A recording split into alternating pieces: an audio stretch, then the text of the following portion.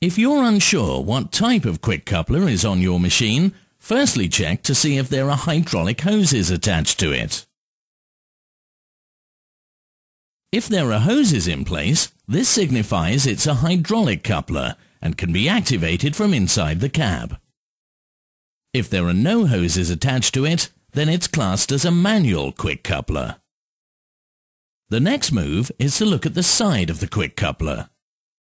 If there's a hole or holes going through the coupler body, this is a clear indication that it's a semi-automatic coupler and a safety pin must be manually fitted. The safety pin is inserted like this. Please note, the safety pin does not have to be round. Some companies use a flat bar instead. Remember to use the linch pin. Universal couplers that can pick up a range of buckets with different pin centers could have 2 or 3 safety pin holes. The safety pin will usually only fit into the correct hole suitable for the specific attachment it's picked up. If in doubt, contact the manufacturer.